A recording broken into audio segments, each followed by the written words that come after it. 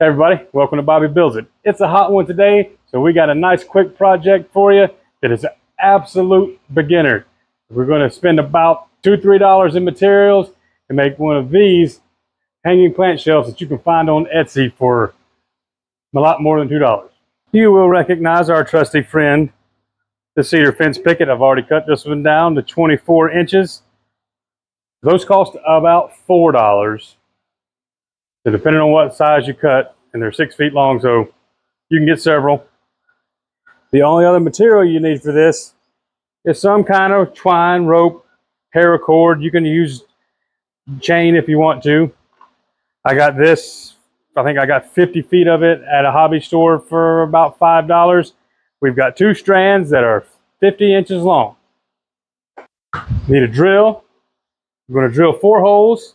The size of the hole depends on the size of your rope. You don't want your drill bit to be too much bigger than the size of your rope. You're going to draw it, you're going to tie a knot down below. That's what's going to hold it. So I'm using a 3/8 inch drill bit. All right. We're going to come here. Let's measure down about 1.5 inches. And we'll come down here 1.5 inches.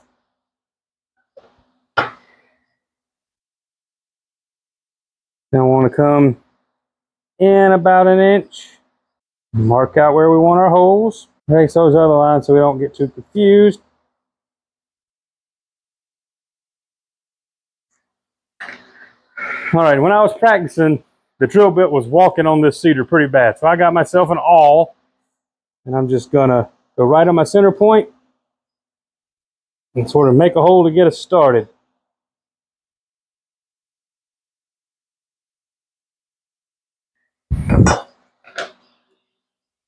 See if that does better.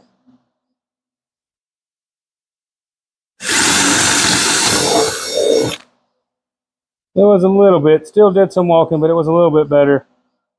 Probably a brad point drill bit would be best.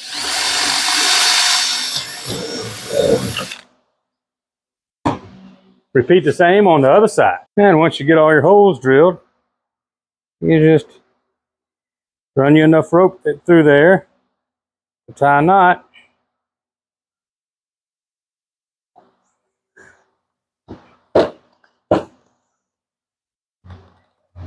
And pull it real tight.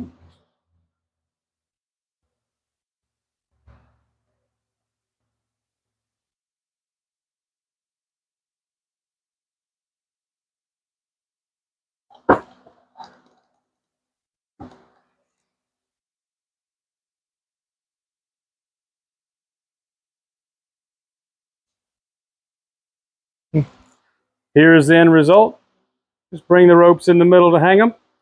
Got some room for your plants. This is the first one that I made. And I only did these ropes at 36 inches, so you can see there's not quite as much clearance there. If you're thinking this is a lot, you know, you can play around with whatever length makes sense for you. Like I said, if you're looking for something to sell, there are like 11-inch versions of these on Etsy that I think are selling for $9 a piece. And there's all different sorts of things and people hanging them different ways, whatever. But yeah, there's a lot of profit to be made in something like this if you can sell one.